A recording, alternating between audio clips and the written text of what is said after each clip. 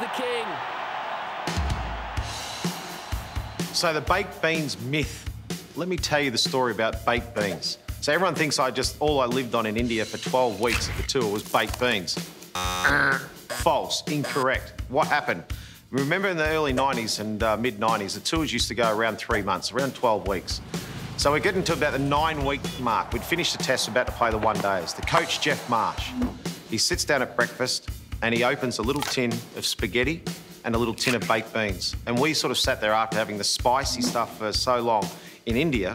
We thought, oh, how good would just a tin of spaghetti or a tin of baked beans be on toast? So we said to Jeff Marsh, we said, look, we've still got 3 weeks to go. We've got the one-day series to go. Is it possible we could get some of these? And he said, well, I'll ring Cricket Australia. So the next day he tells us, we've spoken to Cricket Australia, they've organised it.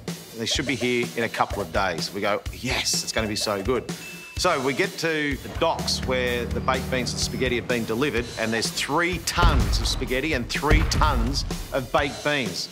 And on the side of this big crate of where all of the baked beans and spaghetti is, just Shane Warne.